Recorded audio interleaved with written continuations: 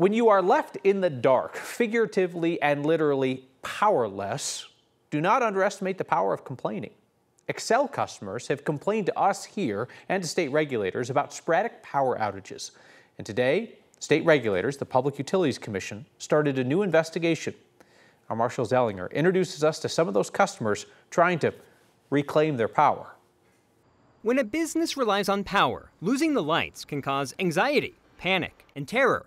The taglines for this arcade game about being left in the dark. All the games, lights, and point-of-sale machine operate on electricity, of course. Caitlin Braun works at Players Pub on Broadway and is also a board member on the Lincoln Broadway Community Neighborhood Organization, which complained to the Public Utilities Commission about several unplanned Xcel power outages between Lincoln and Broadway from Bayard to 3rd. You look across the street when you're shutting down because you have no lights. They're on, business as usual. Everything's fine on that west side of Broadway, and this 4 blocks on the east side of Broadway is just like dark again. I get calls from neighbors across the street that say, hey, I see your power's out again. Can we do anything for you? Blake is also on the neighborhood organization board and lives in the impacted 4 blocks. Last year, I think we had about 6 outages. This year, we've had 13 outages so far. We're here this morning to discuss the possibility of the commission opening an investigation. This morning, the PUC opened an investigation into outages following 250 customer complaints since May 1st. Some examples of these extend from the Sterling Ranch area in Littleton to Grand Junction and Palisade,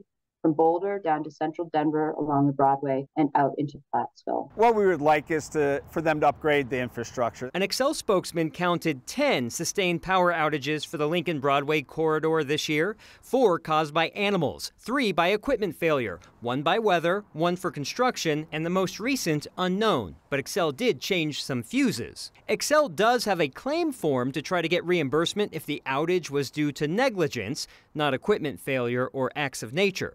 For Caitlin, even filling out the form seems powerless. Businesses buy in bulk. They don't have itemized receipts for, 3 pounds of meat and here and there. It's pretty easy to look up a day's sales though and say, hey, last year or the year before we made $1,000 on this day. Can we pay us back $1,000?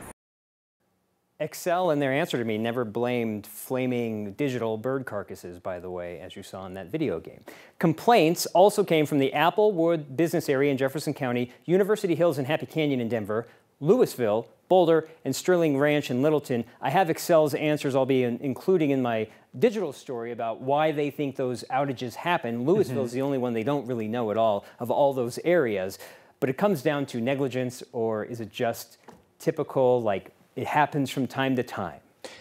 What do we know about whether Xcel actually pays out those claims or whether it's a fool's errand to put in that paperwork? Well, I talked briefly on the phone with the business owner of Boulder who says he's filled one out, has no idea what's going on with it. It takes at least 90 days. There's an investigation that Xcel says it does in the paperwork. But if it's not because of negligence, I don't think it's any money ever gets paid out. But that's something I want to look into is like, what's the effort and can you ever get money when the power goes out?